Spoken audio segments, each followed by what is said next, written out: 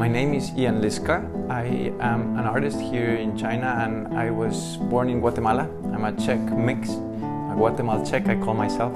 And I'm creating art here in Guangzhou on a daily basis.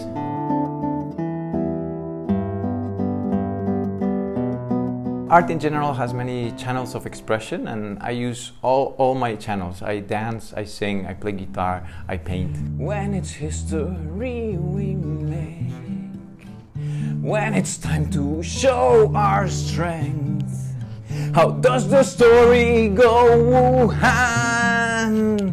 When it's time to show your strength.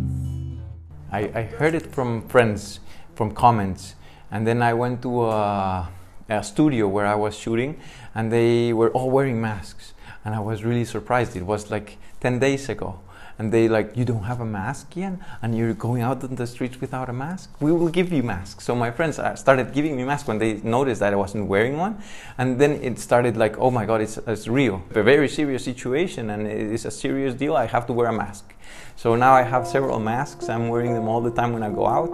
I wash my hands carefully and I'm very careful that I'm around healthy people and I'm staying away from crowds.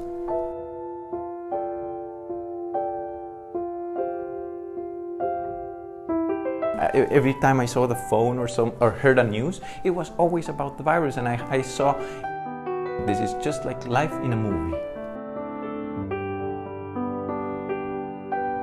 Well, I just told everybody I was gonna stay at home and paint, which is what I'm supposed to do anyways. You know, instead of going out and socializing, going for dinners and seeing everybody around, going by taxi or metro or meeting with a lot of people, I told everybody it's now time for me to focus. Did you think of like fleeing the country? Well, yeah, the thought crossed my mind, but then I thought a virus threat will not scare me. I will take all the necessary precautions, and I really believe the Chinese people are smart, you know, and I am following all the directions to avoid being sick, so I think I'm safe and that everything is under control.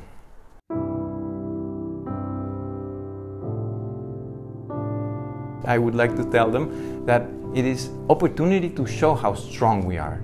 And we have these obstacles that give us an opportunity to show how good we are. Because when everything is good, we can celebrate everything is good. But when there's hardship, when there's obstacles, when there is trouble, that's when the strength needs to be shown. Not the weaknesses, not to be scared, but actually confront reality with bravery and courage and to solve things like mature culture that we are.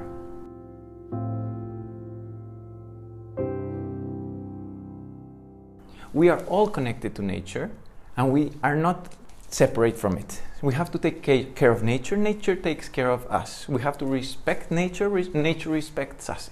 And this virus gives us an opportunity to see that we are a part of nature and we should respect nature.